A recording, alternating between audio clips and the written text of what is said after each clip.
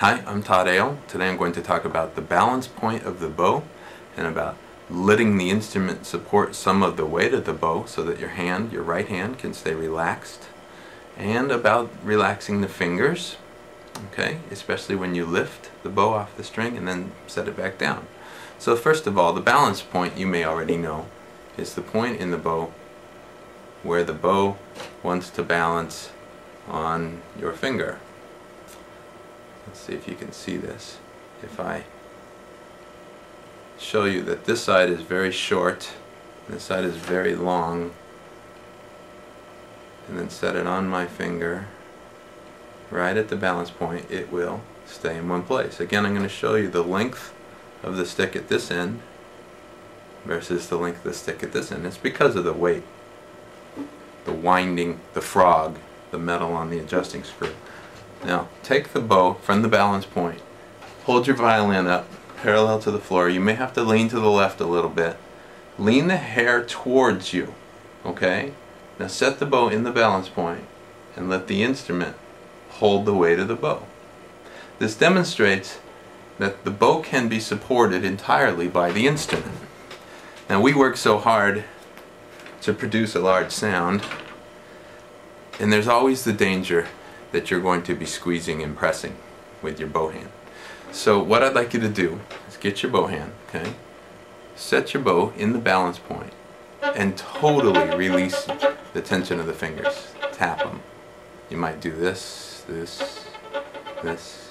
So there's no squeezing. Make sure your thumb is curved, as I showed in the bow hold.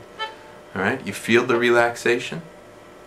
Now, I want you to take your hand and lift the bow off the string. Do you immediately feel the weight in the pinky? One of my teachers called the pinky the lifting finger. You feel the weight through here. As soon as you set the bow down, you can relax. If you hold too much tension after you set back down, try a couple things. Hold it up, breathe out as you set the bow down.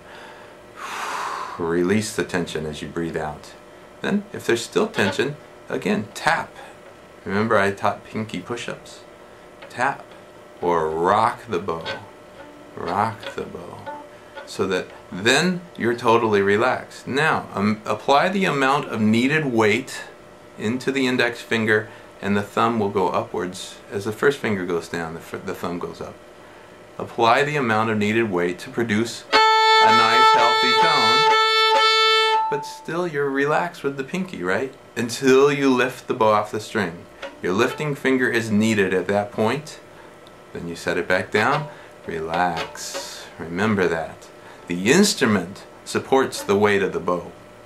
You control how much volume or weight you're going to apply, and no more.